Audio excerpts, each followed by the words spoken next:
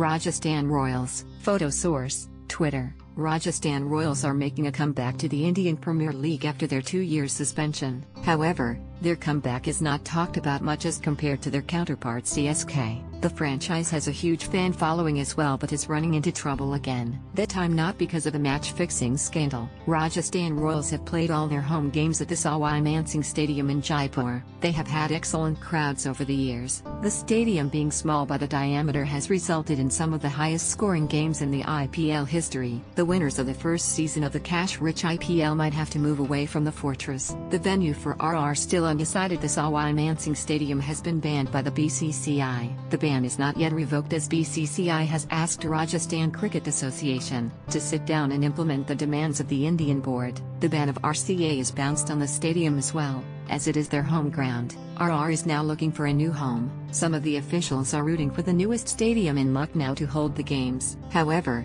some are saying that the home ground should be associated with the base of the franchise. Doing that attracts more crowd and the players feel like home. Rajasthan Royals would feel undone if they had to move out of their home ground as it was their fortress, literally. A source close to RCA told Times of India about the incident. The Rajasthan High Court had directed to RCA to hold general body meeting to implement the clauses put in by BCCI to revoke the suspension and allow elected administrators to resume functioning. They have held an emergent general meeting and done the required. The next hearing, where RCA will put up its final submission, is on January 24th. BCCI can't let go of the home grounds of the franchises. There has to be a connection with the name of the franchise. Jaipur has seen good crowds all these years, the source told. The Rajasthan government too has been very supportive and has looked after BCCI's concerns during RCA's suspension period too. It will be unfair if all the matches are moved out of Jaipur, he concluded.